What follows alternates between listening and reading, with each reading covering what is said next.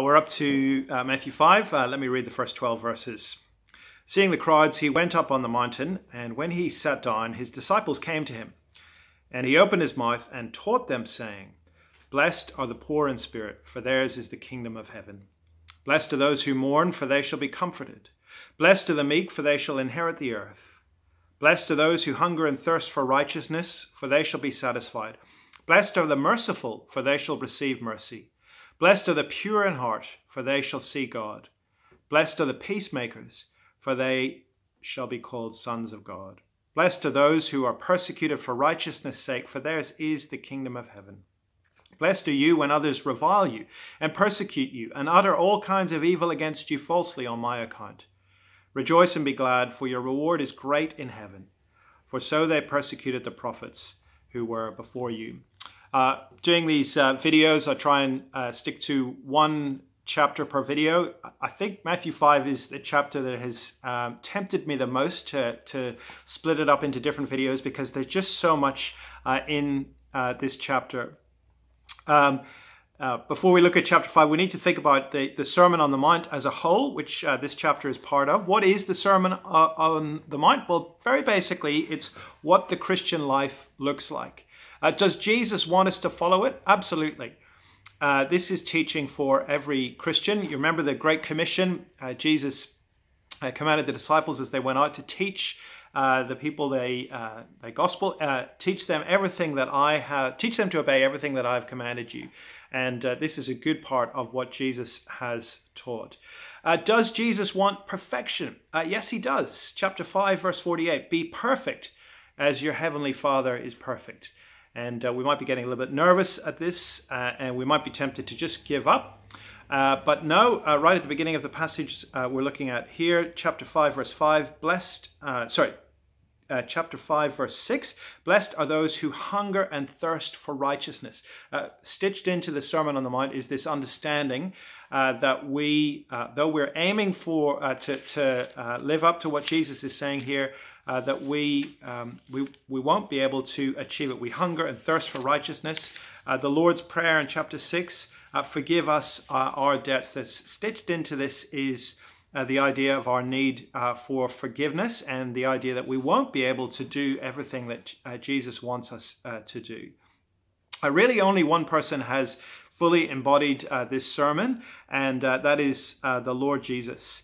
And we think of Paul in a couple of places where he says, imitate me as I imitate Christ.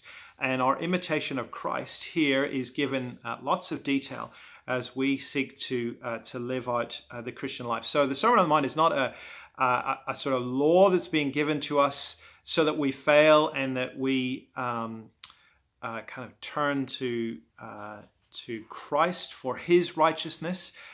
There's some truth in that, but that's not the whole truth. The teaching in the Sermon on the Mount is teaching for Christians. It's teaching that we are to read and to seek to live out in our lives, even though we know that we want to do it perfectly, but we'll need forgiveness, we'll hunger and thirst for righteousness as we do it. Again, there's so much in this chapter. I want to boil it down with 5 words. The first word is blessed, verses 1 to 11. Blessed is one of those words that sometimes hard to pin down.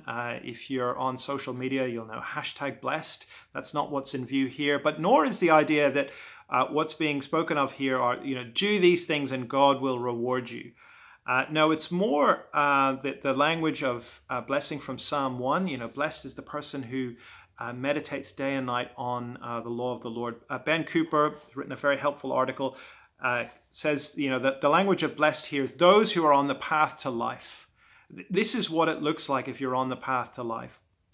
And you can break the blessings. These verses are called the Beatitudes into 2 sections. So 3 to 6 it talks about the blessing of being spiritually bankrupt. So verse 3, poor in spirit. Think of the tax collector in Jesus' parable. Verse 4, those who mourn. Don Carson's described it as personal grief over personal sin. Verse 5, the meek. Again, if you are poor in spirit, you're mourning for your sin, well, you're not going to look down on others. You're going to be meek and humble. And verse 6, you hunger and thirst for righteousness. In other words, you don't just wallow and enjoy your sin. You want to change. You hunger and thirst for righteousness, even though you know that you are poor in spirit. So there's an idea of spiritual bankruptcy. That's the first step to living the way that God wants us to do.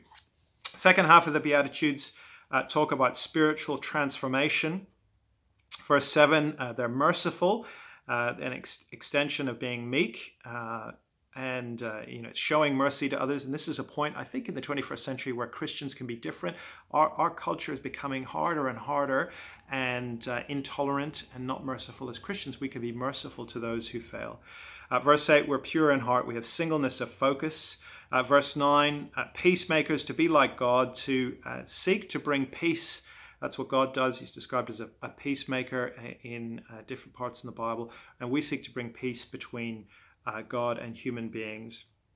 And we're persecuted, verse 11 and 12, on Jesus' account. We're persecuted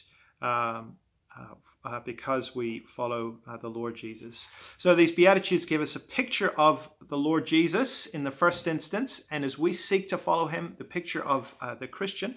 But we remember historically this is Jesus speaking to the disciples, and he's calling them to model a new humanity. They're to be like a new Israel, like a new people of God, what Israel should have been.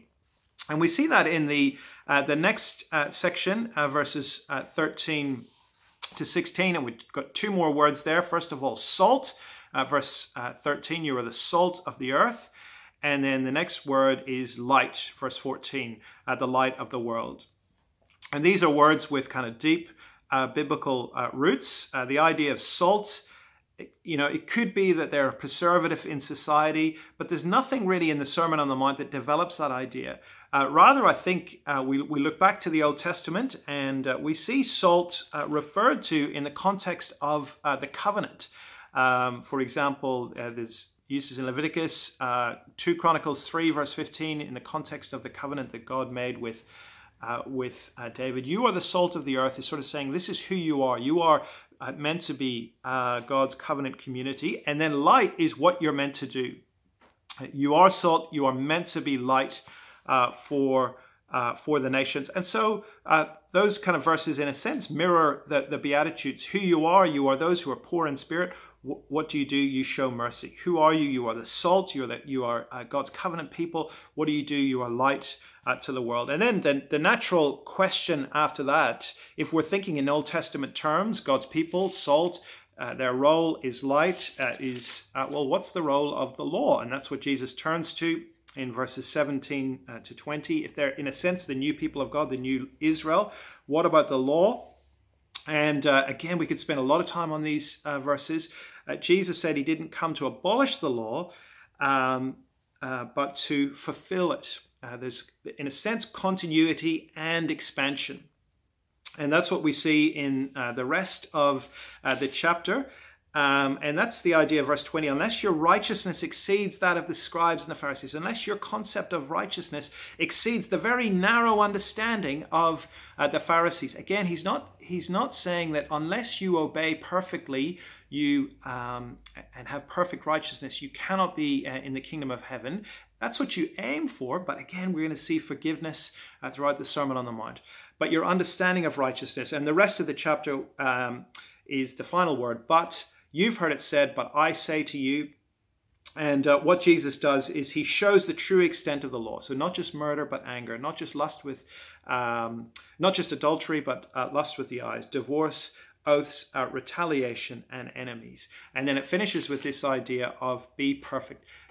This is what we're to be aiming for, living like this with this kind of heart, transformed heart.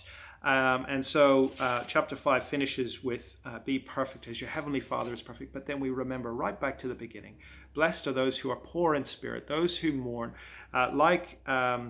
God's people in the Old Testament, we mourn, we thirst for righteousness. Let's pray. Father, we thank you for the wonderful picture of the Lord Jesus we have in this chapter and the wonderful call we have to live the Christian life in dependence on you. In Jesus' name, amen.